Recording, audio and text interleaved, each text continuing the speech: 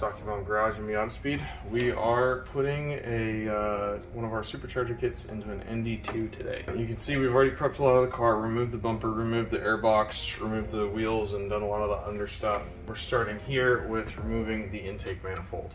There is one bolt on the bottom that you have to get through the wheel well, but that's already removed right now. Now we're going to get the bolts around here and get the whole thing out of the way.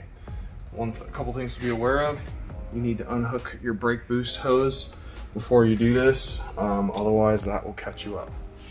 There is a PCV hose on the back side. You don't need to be worried about that. When you're pulling it off, it'll come up right off on its own. You don't need to touch it.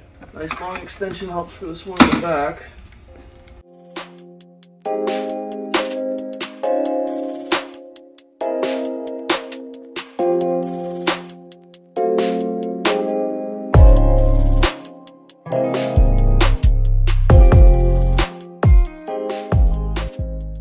Okay, we've got all the bolts loose. Now you'll notice at this point that there are a lot of these clips just clipped into it in various places. There's not a lot you can do about these. A couple of them, like this one just above the alternator, you can get kind of close to, but you pretty much have to just break them off.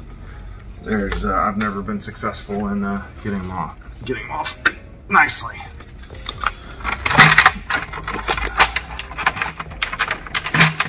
There's the one on the front and a couple underneath.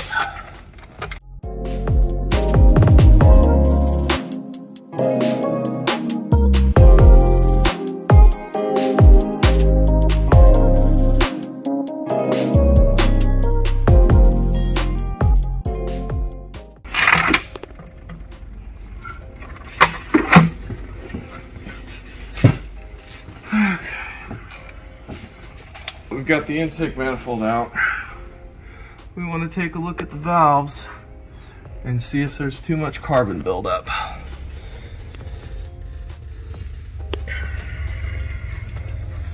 These ones don't look terrible, but they could use a cleaning. Some are worse than others. This is something you'll want to consult with your mechanic, whoever's installing this, and figure out which direction you want to go. But we usually suggest that if you have time, it's best to walnut blast these while you've got it apart. Once you've inspected your valves and you have enough information there, you want to tape off the ports so that nothing falls down into the engine. If anything falls down in there, it's a huge job to get it out, and you do not want to do that.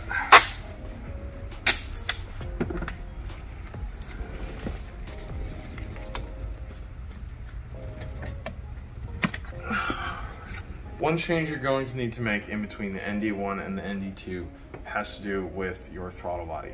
This is the adapter that Edelbrock provides just to extend the throttle body harness for the Nd1. The Nd2 uses a different throttle body connector, so this is just trash. What you're going to have to do is remove this 180-degree adapter on the connector. Once you do that, you should have enough room to be able to plug in your throttle body when all is said and done. You do that by unclipping all of these little guys around the edge. There's one here, one here, one here, and one on the inside here, or two on the inside here and here. Once you get those guys off, this harness will be long enough to plug right in. You can do it using a small flathead screwdriver, or like I like to do, a couple of T-pins. Now you can see, got a couple extra inches out of the harness. Wrapping it up with some electrical tape is a good idea.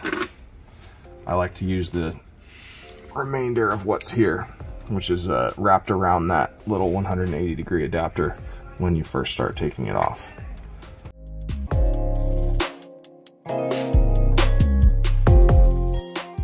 Here's the supercharger unit itself. It comes for our Nd2 kit. We have already swapped on for, this is our lower boost tune. This is the larger pulley that allows that. It's larger than the stock Nd1 pulley, gives you a little bit less boost, which for stock fuel injection on the Nd2 is necessary. A couple things worthy of note. One, this nipple right here, Very fragile. Be very, very careful of that guy when you're inserting the supercharger. It's extremely easy to break that. And if you do, you're gonna have to get a whole new actuator from Edelbrock. Not a fun day when you break one of those. Other than that, you just wanna be aware of where your hoses are, and you wanna make sure you hook up your crankcase breather. Forgetting that, also not fun. Also, don't forget your gasket goes right in between there. Just give it it's made out of metal. You can give it a little bend so that it stays on there nicely and you don't have to worry about it falling off. We've got our crankcase breather hooked up. One thing to be aware of when you're actually inserting it, as well as being careful of the nipple on the bottom, this hose can scratch up your supercharger. They used to send them with the plastic covering on here. I like to leave that on if it has it. Recently they haven't been. That's just an Edelbrock thing. It's not a bad idea to cover it up if you can, but it's not necessary if you're careful.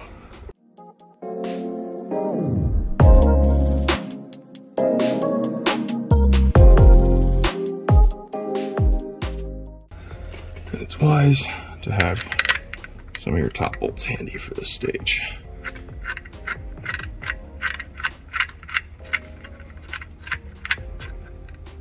When you're putting the intercooler in, or charge cooler, the water to air charge cooler, this guy I like to leave a little loose. Just gives you a little more leeway as you get everything together.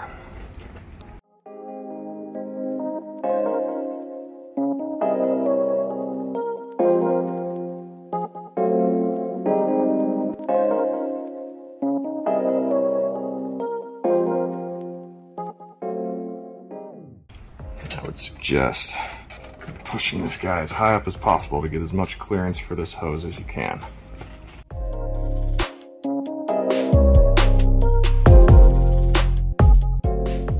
And then we'll be putting the bumper on.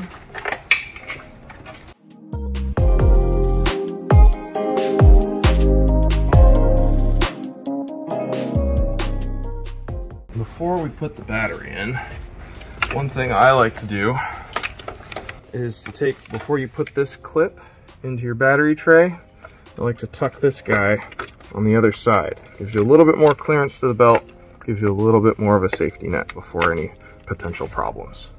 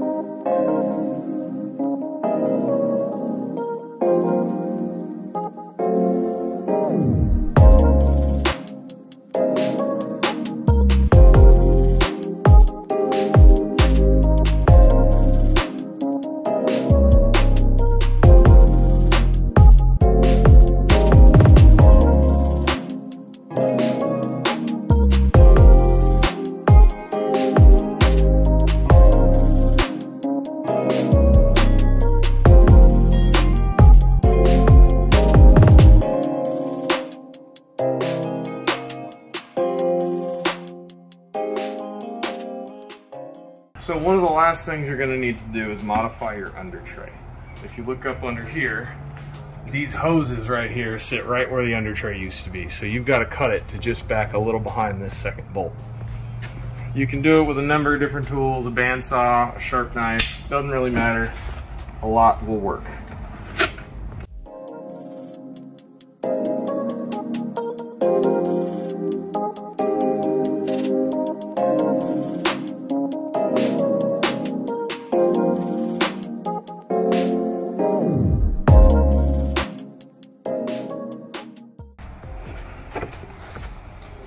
Then you'll want to check your fitment.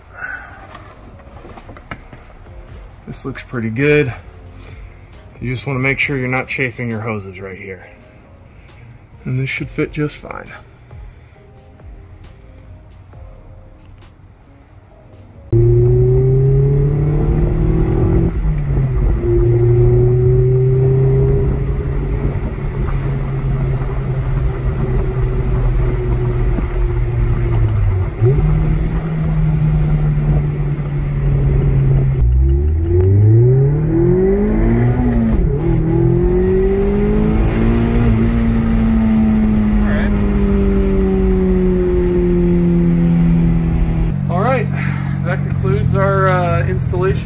we've covered some of the more detailed points here just to help you guys out. And yeah, makes the car really fun, really pumps it up. Have a good day.